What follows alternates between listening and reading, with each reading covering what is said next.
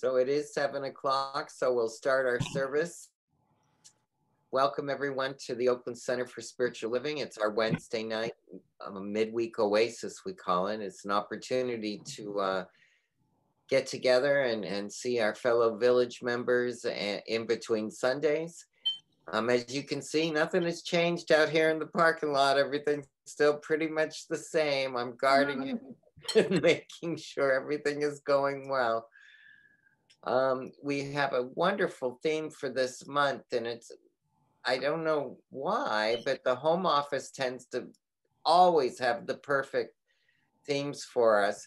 Of course, our annual theme is 2020 Spiritual Vision, and the monthly theme is Living as Compassionate Conduits. How appropriate for what we're going through these days. If you're joining us for the first time, we welcome you. I'll have some information about our village newsletter a little bit later that you can learn about. We try to have our midweek service be an informal, intimate, and rich experience. Some of our speakers speak and teach, and some speak a little and open it up for conversation. And tonight we have the fabulous, fabulous Reverend Elouise Oliver. She's Minister Emeritus of the East Bay Church of Religious Science. She's also a former staff minister here at the Oakland Center. She has a rich, rich history with us. In her bio I read online today, it says she teaches that love and forgiveness is the answer to all human discord. There's no one that lives it better than her. So we're so very, very fortunate to have her with us tonight. I'm excited to hear what she'll reveal. She held a beautiful meditation for us and even sang a song that her grandmother sang. Reminded me how one word can simply change your life. So yes is the word for the day. So thank you, Reverend E, for that little tidbit. I always get nuggets from everybody that speaks on Wednesday nights and something to take home. And that's what my take home is going to be tonight. So thank you, Reverend E. I do want to remind you that as you join us, your camera and your microphone is muted. That improves the quality of the transmission. It doesn't do anything for my face though, so just know it's as good as it's gonna get today. But anyways, I'm grateful that you're all here and we welcome everyone. Reverend E, if you would, I'm grateful to have you here, and it's the highlight of my Wednesday night career when you come to speak every other month. So we're so very blessed to have you with us. If you could open us up with a prayer, that would be lovely, and then we'll turn the floor right over to you, okay? Thank you so much. Thank you so much. I am so grateful to have the opportunity to pray.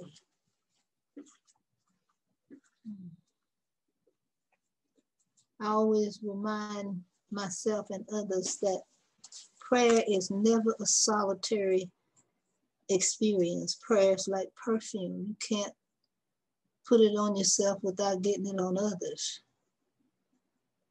And so I'm thankful to be able to pray. One of the ministers at our church, at East Bay Church, said, I'm just thankful to be thankful.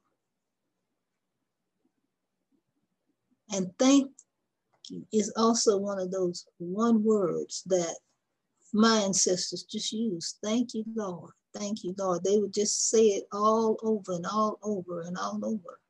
So that whatever it is inside me that I need to purge from my mind, I can just say, thank you, Lord, and allow the Holy Spirit to do the work. Because there's something in me that knows what I need better than I know myself. And for this, I'm grateful. And so it is. And so again, I am thankful to be with you for another time.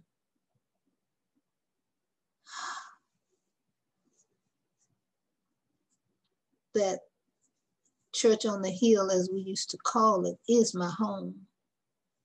And I always remind myself that that's probably be my last step on earth, is going down that hill. But tonight, I was thankful to pray because I started to cry. And I realized that we live in a culture where crying is almost not allowed. But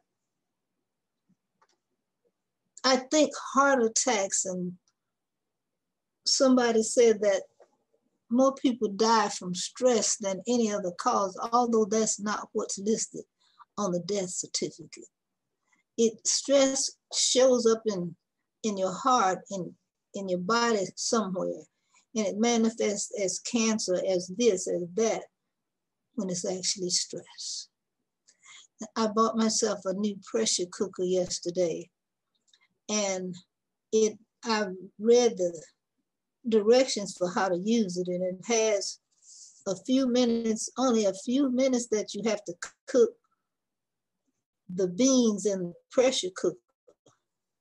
But when you cut it off, there's a little gauge that you have to let the steam out. It takes 10 minutes for it to cool down, because what cooked the food was the stress that was built up in that pot. And so in our family, we've had a lot of stress this month. About a month ago, a young lady that I had adopted as my great-great-granddaughter was murdered in Berkeley in a drive-by shooting. And we have all been totally crazy. And in times like these, we used to sing, you need an anchor. In times like these, you really need a faith and something to hold on to. Because there are those who want to go out and try to find out who did it, and you know, just a lot of anger and rage. And so what I know is finding out who did it and trying to punish the person is not going to relieve the pain. And so I've been struggling with that.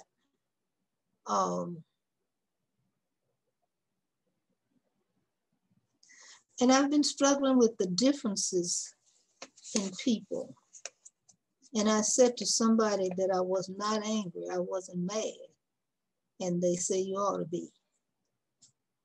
And so I want to be a person that can take action without anger, without condemnation, and I said today that I know that I've made a lot of mistakes in my life. I've never killed anybody, but not because I didn't have the feeling. And when I learned to read, I read the Bible, and somewhere in that book it says that to feel like doing that is the same as doing that. So I don't know how I could condemn anybody for hardly anything. But this is a Thanksgiving week, and even at the Church on the Hill, we used to have a testimony meeting. It was the only time that people were given the opportunity to just testify. And in the old church, Wednesday night service, the midweek service, was the service just for that you get to give thanks. And my grandmother would demand that we give thanks, and she would roll her eyes at us and say, you better get up from there and thank God for something. And we would say it so fast that even God himself would have to try to figure out what we said, because she would make us stand up and say, I thank God for life, health, and strength, and I want y'all to pray for me, or something like that. And we would pop up like popcorn, and we would say it so fast because we had memorized it, because she had already told us we better thank God for something. But it set a pattern in my life for being thankful.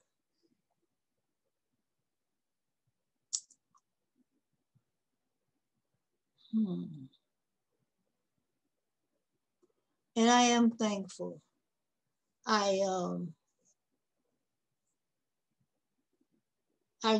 read Kubler-Ross's book about death, and one of the steps in that process is anger. And so we seem to be going through that now, about who should take care of the baby because the girl had a child. And I have my own opinion about who I think is best suited to do that, but I'm staying out of it. And the courts will decide and all that, and I don't think the courts can decide anything because they don't know. But anyhow, this is Thanksgiving. And Thanksgiving is actually a day set aside for just that. And the funny thing is, before we all got together, we were talking about recipes and what to eat and what to cook and how to do this and that. And I remember one Thanksgiving, a preacher came to town that had a bunch of kids, and tithing was not always money. It was 10% of whatever you had gained.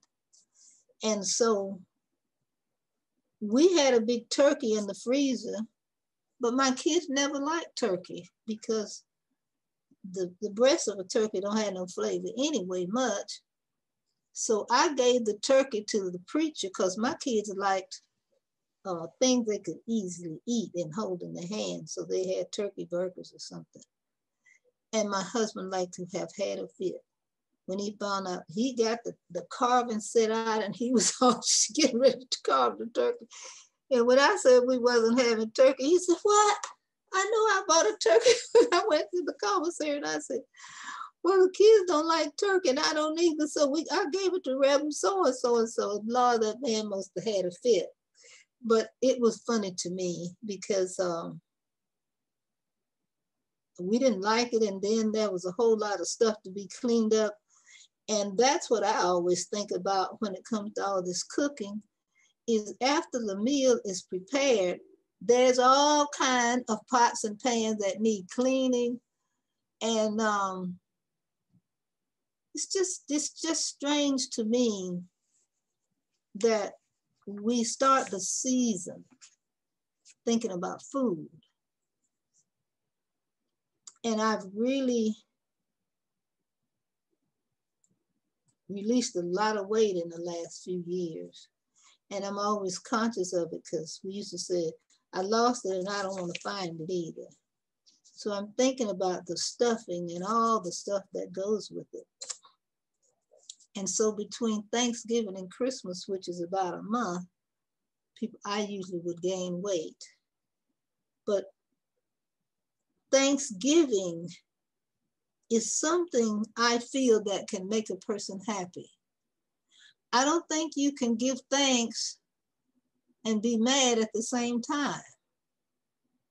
And so I think that if we went to bed each night with a pad or a pencil or whatever you write with, have it right beside your bed. And when you wake up the next morning, if you turn over and get that and start listing the things that you have to be thankful for. We have Yemen Yah in our church, and she likes to sing, "Something woke me up this morning." It had to be the hand of the Lord. So when we realize that it's really not the alarm clock that woke you up, because I try my best not to ever wake up with an alarm because it feels shocking to me. But if you wake up in the morning, that's number one thing to be thankful for. And you can find, if you can write 10 or 20 things that you have to be thankful for before you start your day, it will cause you to get along with people better because you're starting a brand new, a clean slate. And so many times we just keep the madness going. Whatever we were mad about yesterday, we bring it into the day and we're still dealing with that. But the book also says, don't let the sun go down on your wrath. Don't go to bed mad with nobody. Find a way to release that. Find you a book, find you a scripture, find something that speaks to your heart and work your way through that. Now I know people don't believe that. The first metaphysical book that I read was Everything Begins in Mind, and it was by Dr. Jack Addington, and he had been an attorney. He came to First Church. I was going to Unity down on Lakeshore, and my mother brought me that book, and he had a speaking engagement at Oakland Center. And so my daughter said, Mama, you know that man that wrote that book? He's speaking at a place called First Church of Religious Science on Clairwood Drive.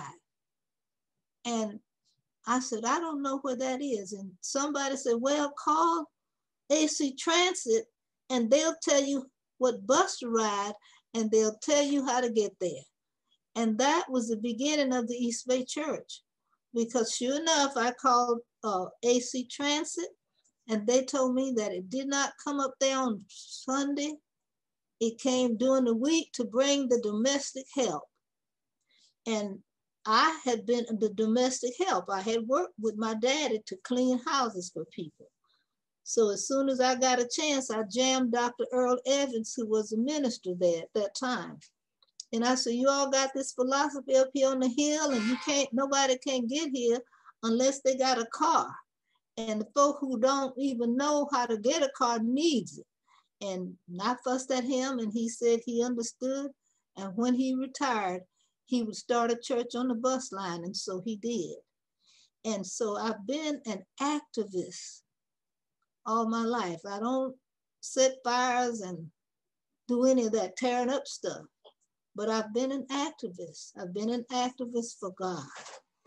And I think that sometimes when I hear people talk about how powerful I am and this and that, and I thought, you don't get like that without pain and suffering. You don't do that. But I've given my life to God. Oh. I used to say, I don't want to suffer. When I die, I was like Kevorkian and Dr. Kevorkian. I don't want to suffer. Just give me something to drink. If I get beyond the stage of no return, just give me some pills and let me out of here. But I've changed that. I feel if my suffering can further the kingdom of God on earth, I'll do that. Because I know that I don't seem to see people who are willing to go through anguish for anything. I don't see that.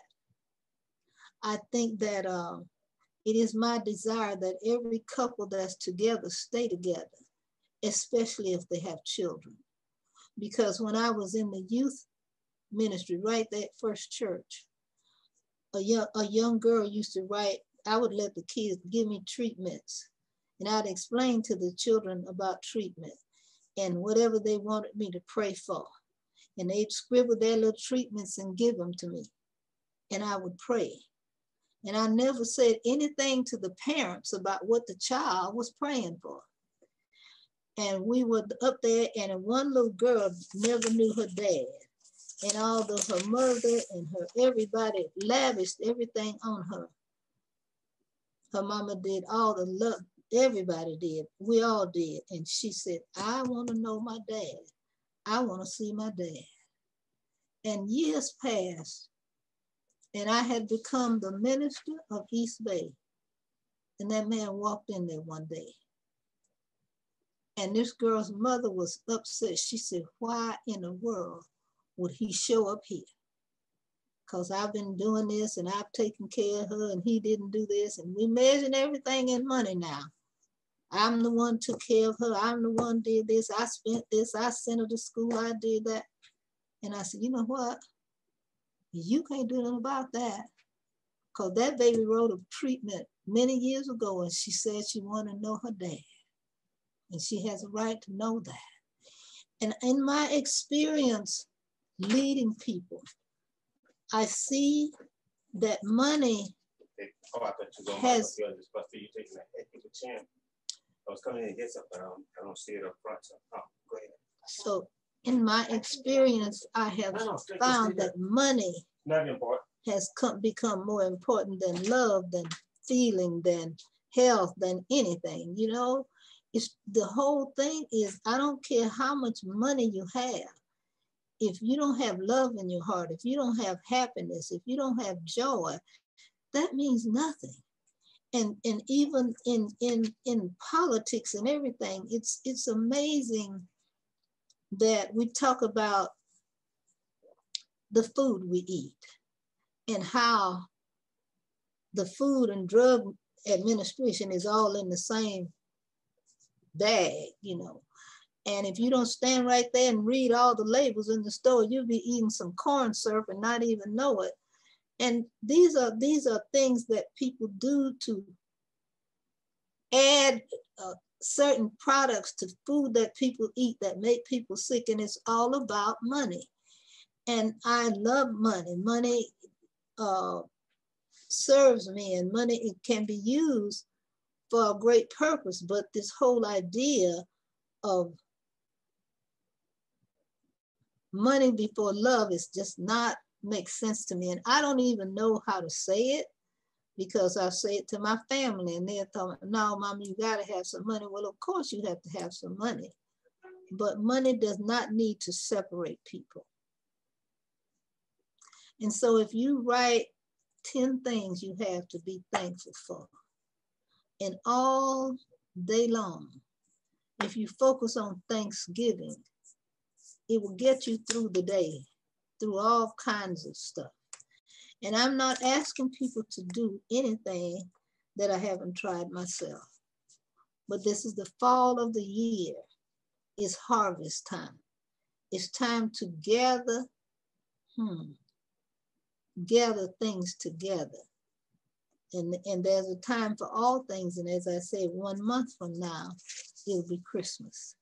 And all these holidays are holidays that were in place before Christianity. People would celebrate the seasons, the change of seasons, and they would honor the moon and the sun and all that kind of stuff. And then we came along and we gave it different names, but it's still a day, a time of Thanksgiving. Oh, as all of you know that I was raised in the Deep South. My grandmother was a full-blooded Cree Indian, and my father was a free African man that lived in the woods. And of course, he ran into her, and they got together, and from there came my mother, and she still lived out in the woods. And when I would live, we lived out there with her, and I'm just thankful that I lived out there with her, because she had a tremendous faith in God. And that's where I got mine. I got my faith from her. And she knew how to get roots and herbs and make teas, and there was no doctors. And that night when my brother was sick, they wrapped him in leaves and things like that to cool his fever. And so I just know the value of prayer. I don't even know if the leaves healed him or if it was their staying up all night praying with him. But I know my brother survived. And I started to believe that my prayers make a difference. And so that same book that I keep talking about, which is a really crazy book if you take it literally. It says it's done unto you as you believe. And so even with the COVID-19,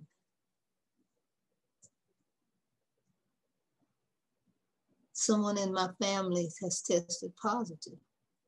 And I said, well, they don't have no cure for it. So the same thing you're supposed to be doing all the time, you just have to do more of that. It just makes you take care of yourself better. That's all.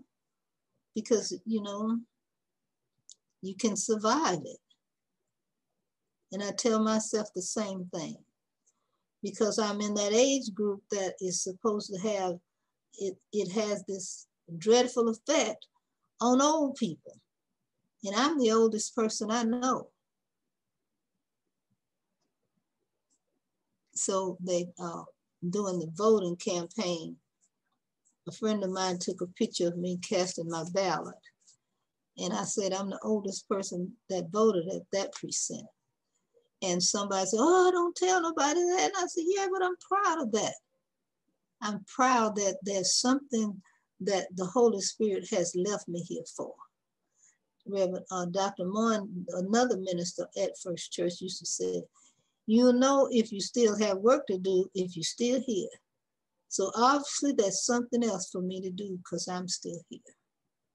So I want to start taking question and answers, because that's what Wednesday night service is for. So I want to stop right here. I don't remember what the protocol is for allowing you to speak, but whomever is responsible for that, I want you to say whatever you'd like to say or ask whatever you'd like to ask, and I will answer it from my heart, and that's how I do that. Well, Reverend E, what we do here at Oakland Center is, for those that know how to use the participant button, they can raise their hand there, or they can turn on their camera and raise their hand like this, and they'll be recognized. Okay? So if you have a question or a statement you want to make to Reverend E, I see that Lucian Baker has raised his hand. So, how's it going? Fine. Do you have a baby? Baby's right here. You better show it or she's gonna ride you. We're in our new place, so everything is like everywhere, and my wife asked me not to do that, so I'm not going to. Okay. But I wanted to touch on what you said about stress, grandmother, and how it can be lethal, and how they don't talk about how people die from stress. And I just really wanted to touch on that and maybe talk about ways we can prevent stress from getting to that level in our lives.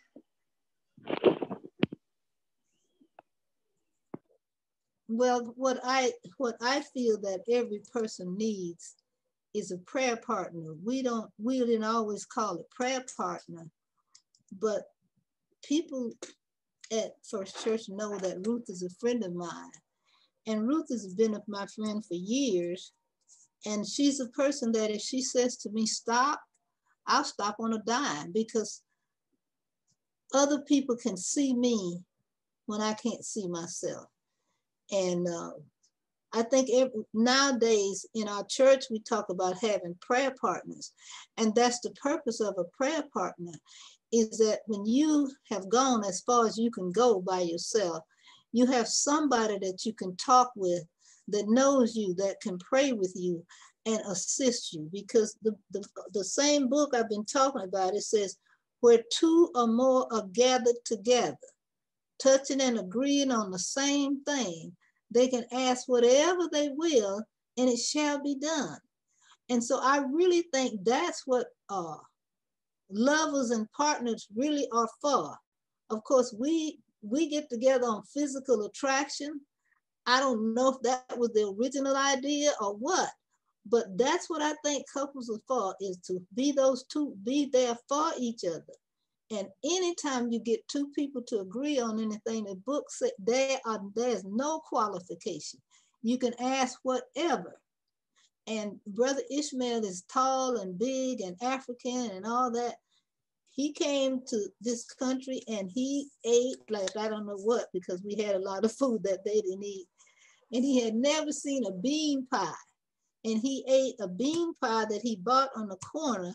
And of course, it wasn't fresh, and he was very sick. And so all the practitioners and things we have at church, everybody was trying to pray for him. He was like, get back, I want my wife, call my wife can heal me. And I thought how beautiful it was that we were all right there. But he said, no, I want my wife can heal me. So that's the kind of relationship I think that people should have. And I think people can have it if one person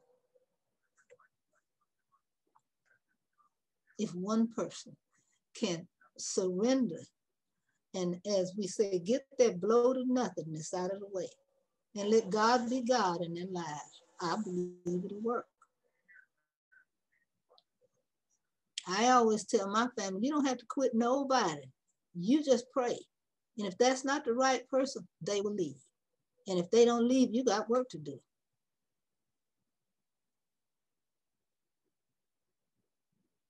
How's that? Yeah, it's great. Thank you. Thank you. Next person.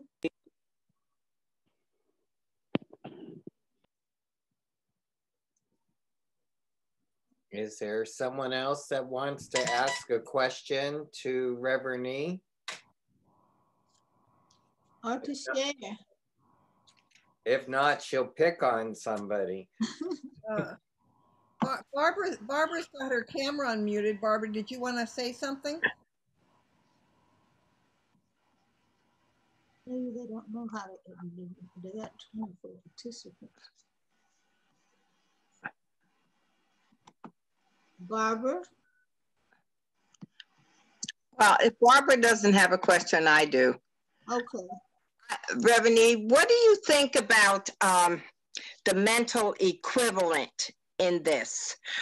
A lot of times through prayer, sometimes we should not be out there telling everybody about where we are and what we want. What do you think about the mental equivalent in prayer?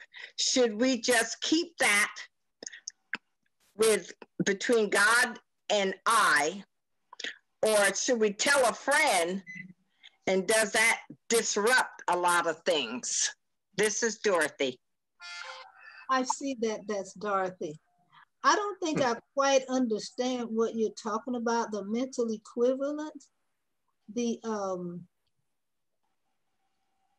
as you were saying that this gentleman wanted only his wife to be there with him, what about if we, as not just practitioners, but as individuals, have something heavy that we want prayer for? Should we be able to express it to a friend, or should we keep that within ourselves between God and I? No, that we were talking about releasing stress. That's what creates the stress, to keep it within ourselves. Okay. I was amazed that I mentioned Brother Ishmael's size and how big and tall he is, and his wife is look like half of his size. Uh-huh. He was in Africa and he was here, and what he wanted was his prayer partner. Okay. And what he told us is that he and his wife, when they wanted to manifest anything, that they refrained from sex for a period of time. And then after sex, that's when they would ask for what they want, because he said that is the one time when you are absolutely free, you don't have nothing else on your mind. That's the time to speak your word. Okay. And when he told us that, the choir was singing at Agape, and we had rented a bus, and he was on the bus going to Agape with us. Okay. He said that. Michael Spratt said, Brother Ishmael, how you gonna do that?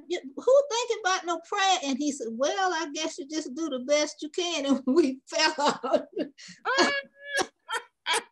He said a man and his wife can manifest anything they want. All right now. Okay. Thank you. That's why I say I feel like sex is a very spiritual act, and that's what it was meant to be.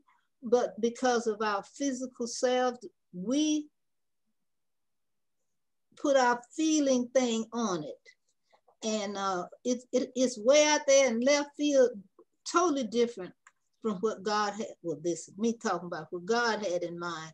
But this is how I feel about it. I feel that it has become marketable, so to speak. And things are just different than what I believe. I believe that a man said to me one time, I married when I was 15 and my first child was born when I was 17. And by the time I was 29, I had 7 children. So I saw an old man one day that used to know us when we were young, and he said, I used to look at you all the time. And every time that man come from overseas, when he left, you was pregnant. And I said, that man ought to give his wife a break. But I know all I can say is you was always smiling. And I laughed so hard about the quality of joy that I had at that time and how people looked at it as the most difficult time of my life. Am I making sense what I'm saying? And that's what he said. He said, well, every time I looked at you, you was pregnant, but you was always smiling. And I think that I'm talking about couples and the joy that they bring each other. If you don't have but a crust of bread and a jar of milk, whatever it is, if you got joy, then that's stress-free living right there. That's what it is to me. I know that there was one time a Hispanic couple was documented where these people had all these children, and somehow or another they managed to get them all through into college, and they were all doing well, and it was a very big family of people. And people just don't believe that can be done, but it can. I'm not saying that I was trying to have that many kids. There's so much, I hear people talk about racism a lot. I don't even talk about racism, but I experienced it at a deep level. Because when birth control first was, they found out different things for birth control, it wasn't even given to Black women. Black women did not have access to that.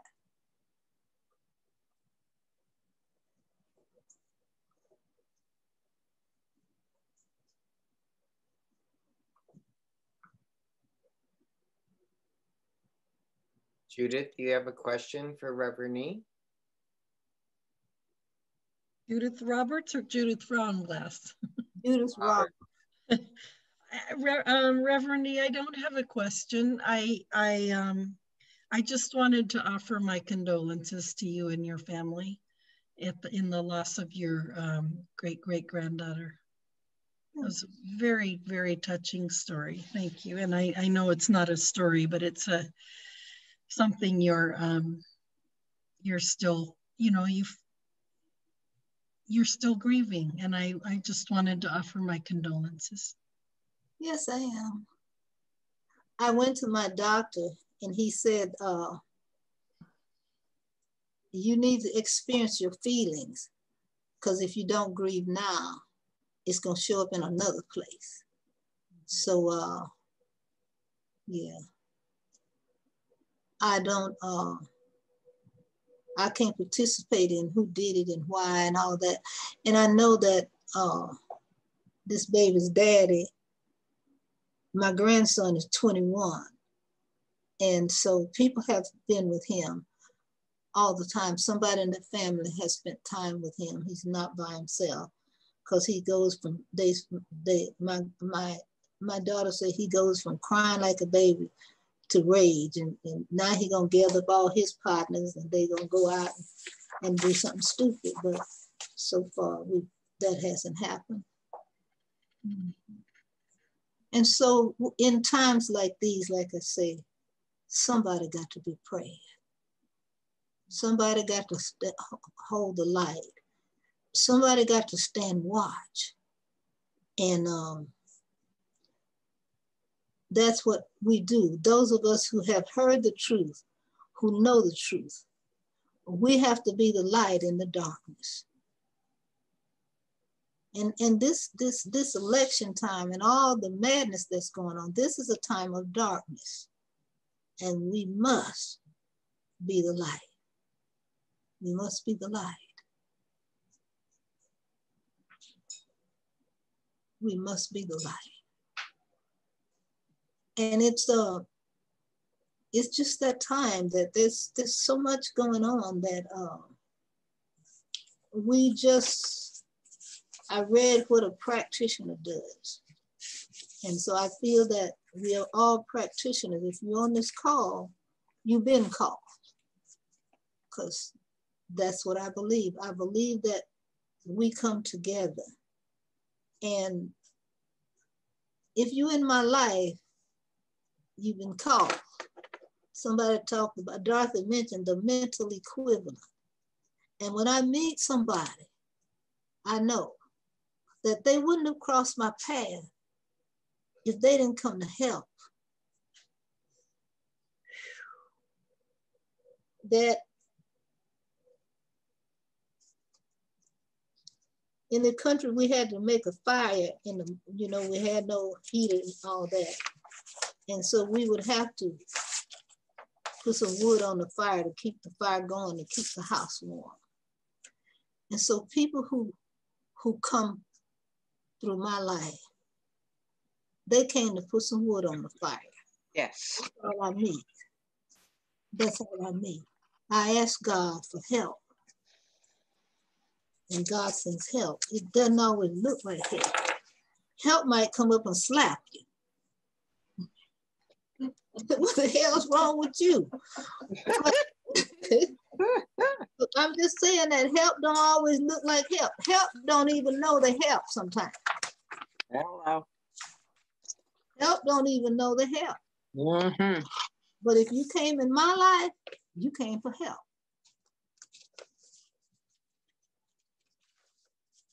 Yep. And that's what the mental equivalent means. That if everybody I meet is crazy, then I need to examine myself. If I keep on getting unworthy folks, that don't sound too good about me. Because all I can ever find is me. That's all I ever see is me. That's all I ever meet is me. I don't care what it looks like. If I met it, it's me. In religious science, we talk about there's only one of us here. There's only one this and only one that. And as soon as we had difficulty, we split. Now it's two, because he over there did that and I didn't do that, he did that. That's not so. Either it's the truth or it's a lie. I can't back down on what I said because somebody shot my granddaughter. No, either there's one life, that life is God, that life is whole, perfect, and complete, and that life is my life. Now, that life is the life of everybody that lives. Either it's that or it ain't.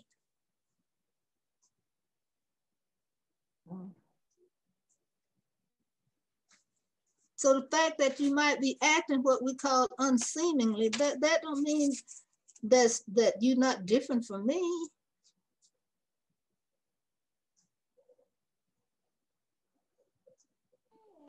Grandmama, it makes me, I remember the one time where you told me that anything that I'm complaining about means that it's bothering me because I'm the answer to it. And I try to always remember that if it's something that I'm complaining about, it's because it's my passion and it's something that I should invest myself in. And so I just think about that when I complain about anything in my life. it's bothering me because I'm the solution. That's what you taught me. Yeah.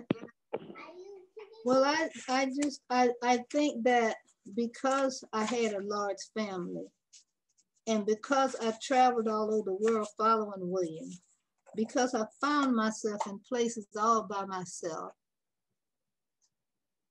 I had to reach back and get what I know.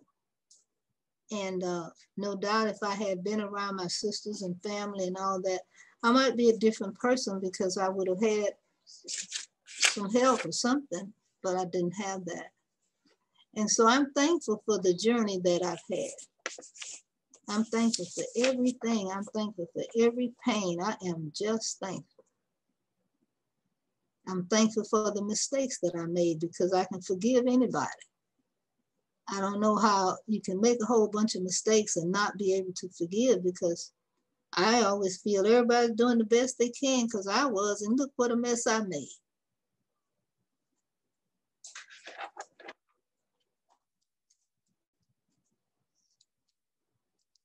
Well, Reverend E, what I have used is some of your sayings, and when some of these mass shootings happen, and also like with your granddaughter, I remember that when there's an example of violence in a family, that sometimes that becomes the go-to as a solution.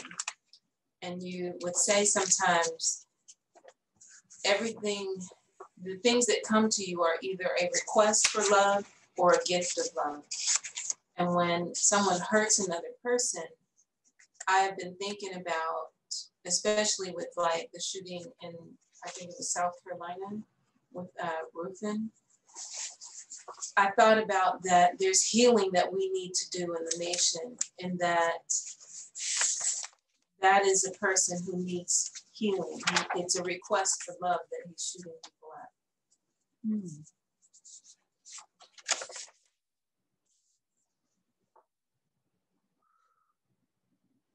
So I wish that you could speak louder so people can hear what you said. Did you all hear me? No. Yes, yes, we did. Thank you. We heard her. Yeah. So what I think she said, she went through the crucifixion of, was it George Floyd? Is that not? Well, yeah, George Floyd was really difficult to take, but the shooting in South Carolina, where the young man, he was a young adult, and he shot the people in the church that were having a class. Mm-hmm. Okay. And you said you think that was a cry for help? Yes. I think so. Mm-hmm. On TED Talks this week, the mother of the boy that did the shooting in Columbine was on TED Talk. And she was talking about how hard it was for her because this young man killed all these people and then he killed himself. And so she was the one that was left, and she was the one that the neighbors were mad at, and she was the one that had to bear all the anger that people felt about that. And it was like, she said when after her son had killed himself, when she looked back at his diary, she never looked in his diary, but he was writing all the time about his depression and his anger. And it was just a very hurtful time for her. And I think that I say some things that doesn't make sense to other people, but it's what I feel. I feel that the way you learn to forgive if somebody causes you pain.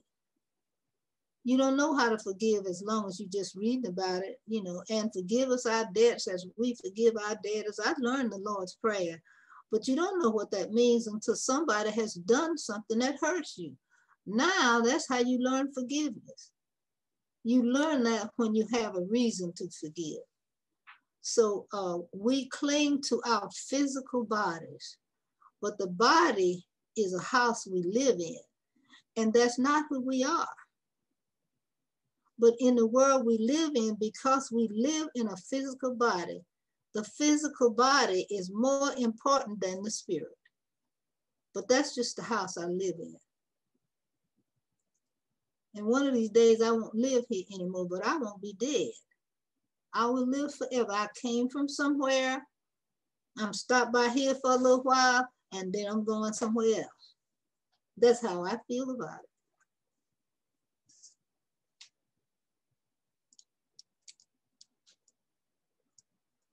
Say amen, Dorothy.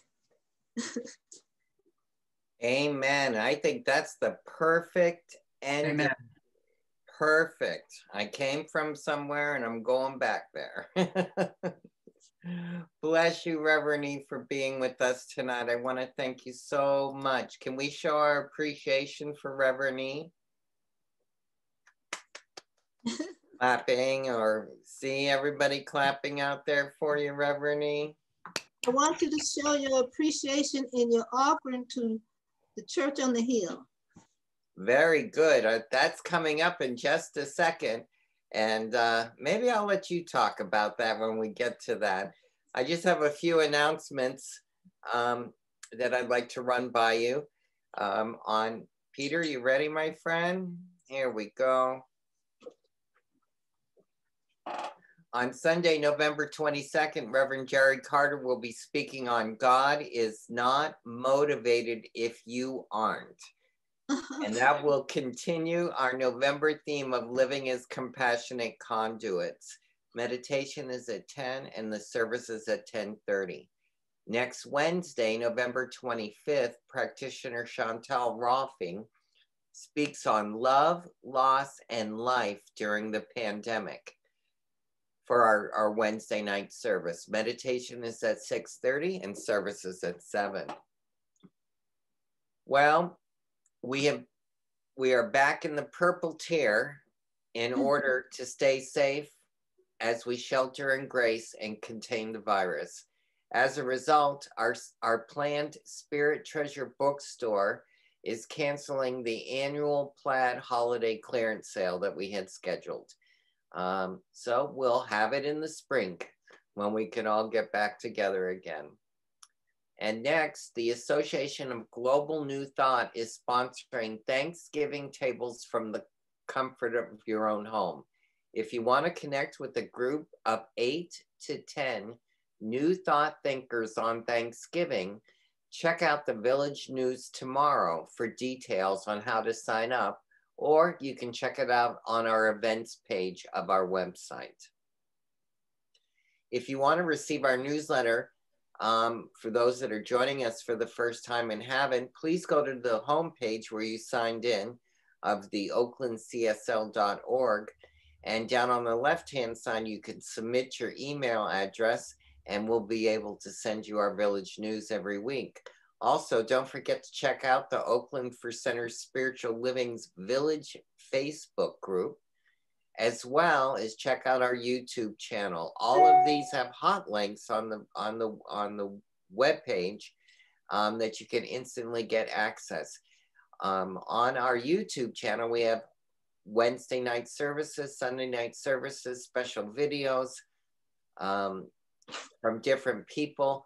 So if you're interested and like to watch videos, we have quite a few out there on our website, on our YouTube channel. Everything that goes on here at the center everything is centered around the oaklandcsl.org webpage.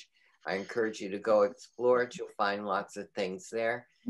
Tonight, I want to thank Constance for hosting us, and Sam doing the admitting, and Peter on PowerPoint, Alice LaRue on spotlighting, and Alice Lorraine helping to mute and manage the sharing. Also want to thank Zoe with the most important job of pressing that recording button at 7 o'clock. But even more important than all of our folks behind scenes is Stacy. Stacy, I want to thank you so much for assisting Reverend E tonight. We really appreciate having you as part of the backup team. So thank you so much. Thank you. God bless you. Bless you. So it's time for our offering. And Reverend E always says to me, Paul, make it a big deal, because it's a big deal. So I'm going to let her say a few things. But the one thing I've learned from Reverend E is she says, I love money and money loves me. So I remember that. So Reverend E, if you want to just take a second and talk about the art of giving and how it benefits all of our churches, I'm going to let you have the spotlight on that for a second. Well, money only comes to people who feel deserving of money. And so I took a workshop on money, and the man said that bring $100 bill, and we were supposed to burn it up. And people were reluctant to burn this money. And he said, that's because you don't feel like you're going to get more. And so we have hidden beliefs about money, but money multiplies itself. Reverend Ike was a New Thought minister. He lived, I don't know if he's still living. He said, money is like a woman. If you don't treat it right, it will leave you. So you must love money, and you must treat money right. And you just said, I love money, just so that you attract it to you. That's the law of attraction, that you love money and you use it wisely for the benefit of others, not you hoard it. There's been people who died and had all kind of money in safes and stuff like that. The money is for the circulation and the transformation of the entire planet. Thank you. So Reverend E, I appreciate you narrowing that down for us and throwing such an exclamation point. It's so important that the center needs money to run. And so if you're so inclined, I hold up the digital donation bowl or contribution bowl right now, and I see lots of money coming in that. So if you'll recite with me the affirmation that we have on the screen. Joyously I give with an attitude of abundance, knowing that as I give, I do receive. So thank you, everyone. Who, if you're so inclined, please go where everything else is on the website, and Peter's showing it right now. There's a nice big donate button up there, and if you click that, you can enter your credit card information. It's safe, it's quick, and it's easy. And that's a great way to donate to the church. We also accept checks in the old-fashioned mail way. So more than anything, I think we started our evening tonight with the it's the pre-week before Thanksgiving, and everybody is thankful for your donations, your time, your treasure that all of us bring that are on this call tonight, and especially to you, Reverend E, for taking time to come back and support your home. And we're grateful co-inhabitants of this state. Yes. So we love you very much. So thank you so much, everyone, for joining us. And I'm going to ask Reverend E to close us out in prayer. Okay. The health risks. Well, I really would like another practitioner. I started out reading the practitioner's prayer. So I'm not the only practitioner here. Another practitioner who feels called to this duty to just step up and do the closing prayer, because this is a community effort here. 49 p.m. So do we have a practitioner out there willing to step in for Reverend E as requested for closing prayer? Absolutely. This is Dorothy. Do you hear me? Yes, ma'am. Okay. So let us all take one collective deep breath together as we give thanks for this time that we have spent this Wednesday of November 18th, recognizing and knowing that God is right where each and every one of us is. And we give thanks for what we have learned today. We give thanks for our leaders, Reverend Elouise Oliver today, who is bringing to us the Spirit of God and truth. That truth has been revealed to each and every one of us as we have opened our hearts and our minds to receive that which she has to give to us today. And through this service, this Wednesday satsang, we are changed. We have included in our daily living a word that we take with us from this service that enhances our life. Thank you, Reverend Elouise. Thank you for being that vessel that God moves through you as you. And I know that as we leave this Zoom meeting, that God goes before us, making any appearance of a crooked road straight. And we give thanks. And until we meet again, may God bless us and keep us in his grace. And together we say, and so it is. It is. Thank you, Joe. Oh, wow. Dorothy, the Den Mother has spoken. Turn on your cameras, everyone. We'll say goodnight to each other for a few minutes. So good to see you all. Hi, Miss Sabrina, Lucian, Judith. Dorothy. Hello. Happy Thanksgiving to Peace and everybody. blessings. Hi, Barbara. Love to you all. Judith, Joan. Hi, Paul. Hi, Judith. guys. Judith Barbara. Right. Thank you. Hey, Maureen. Elouise. Thank you so much. Hi. Love yous. Bye-bye. Hi, Maureen. Hi. Nice to see you. You too. Hi, Thank you guys Peter. so Hi, much. everybody. Thanks. There's a baby, Reverend E. There's your baby. There's the baby. Oh, Yay. Yay. Hi, baby. hello. Oh. Hi, Sarah. Hey, Yay. baby. Thank you for sharing the baby with us. It took us long enough. Hi, grandmother. Bye. We love you. Okay, bye-bye. Bye-bye.